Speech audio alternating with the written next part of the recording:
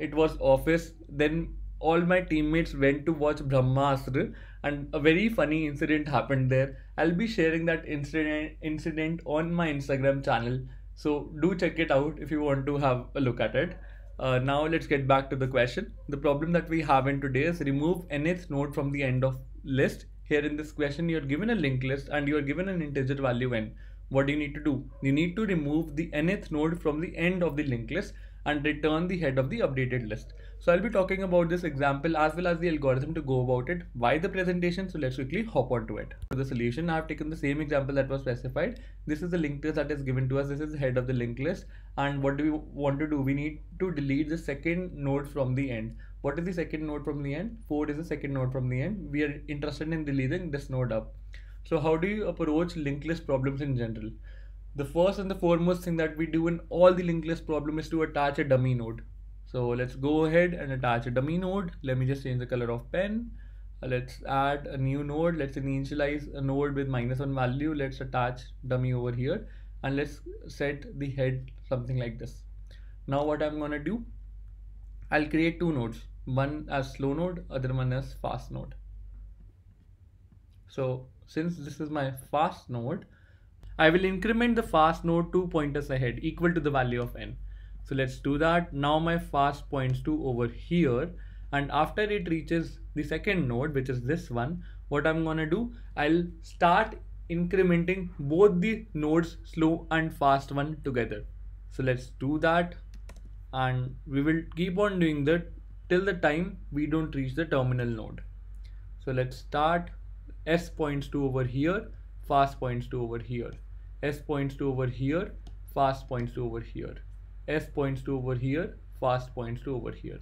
Now since fast has reached the terminal node, S is pointing to this node, which is node 3, and we will abort the process. Now what I'm gonna do, I'll simply update the pointer at my slow node from slow.next, which is this one, this particular connection, to slow.next.next, which is this one.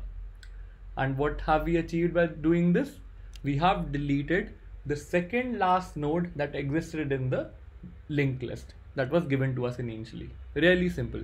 So you reach the final state for your slow node and you update slow.next to slow.next.next. Pretty straightforward and simple. Now I'll exactly follow the same steps. The time complexity of this approach is order of n. You are traversing through the linked list only once.